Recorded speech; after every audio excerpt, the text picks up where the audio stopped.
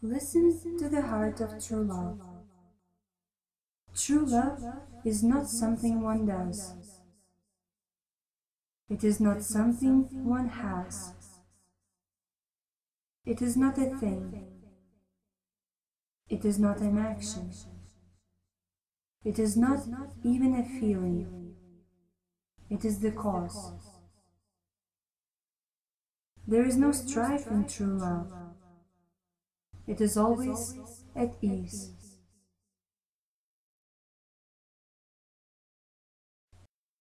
Listen to the heart of true love. When the true lover runs into difficulty, she stops and gives herself to it. She doesn't focus on her own comfort. Thus, problems are really no problem to her. Listen to the heart of true love. Love is equally available to the good and to the bad person, but to differing effects. Love is an inexhaustible treasure to the good person. No matter how lavishly it is bestowed, there is always more. Love is a refuge to the bad person. It doesn't judge and endlessly offers yet another chance. Listen to the heart of true love. Love is the mother. It is also the child. As the mother, love gives birth to all things, nourishes and cares for them, comforts and protects them, guides and cherishes them.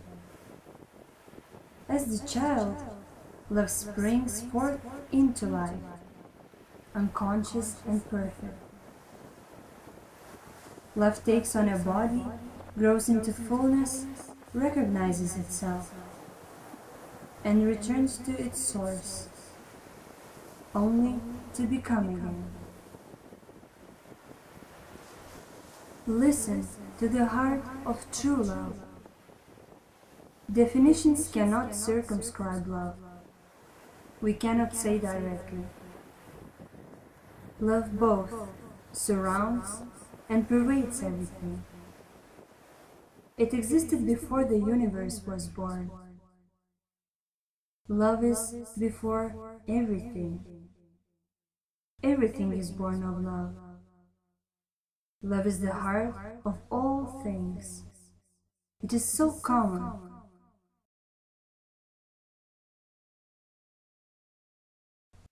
Listen to the heart of true love. Love alone endures. Eventually all things, all experience, all memory vanish into it.